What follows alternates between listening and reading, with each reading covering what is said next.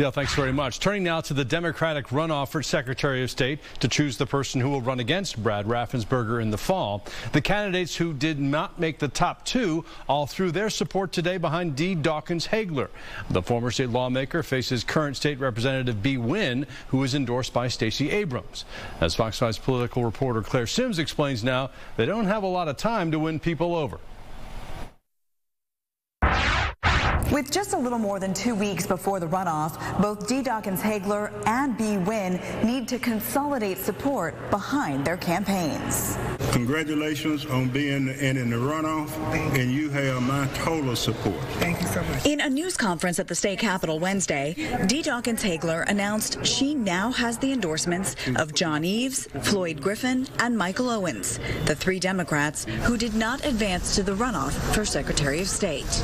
We know that we have a message for the masses. We are able to bridge together all of the forces of Georgia to make sure that everyone has access to the ballot box, to free and fair elections. Dawkins Hagler finished second in the May 24th primary with nearly 19% of the vote and will face B. Wynn, who finished in first with a little more than 44%.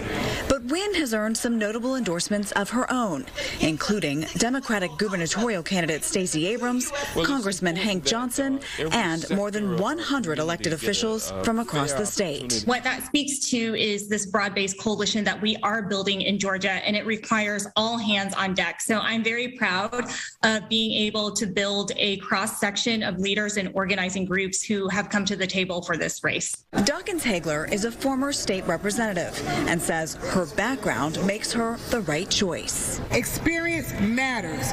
You cannot have instructions or training wheels when you become the Secretary of State. You have to be ready on day one. But Wynn says her service in the state legislature over the last 5 years has been in the midst of what she described as a toxic and polarizing environment, as lawmakers debated voting legislation and held hearings on the validity of the 2020 election. In those moments, I have always stood on the side of voter expansion. I have always fought against these bills, and even in the face of death threats, I have stood up and I have not shrank back. The runoff is June 21st, and whichever candidate wins will move on to face incumbent Secretary of State, Republican Brad Raffensperger, in November. At the state capitol, Claire Sims, Fox 5 News.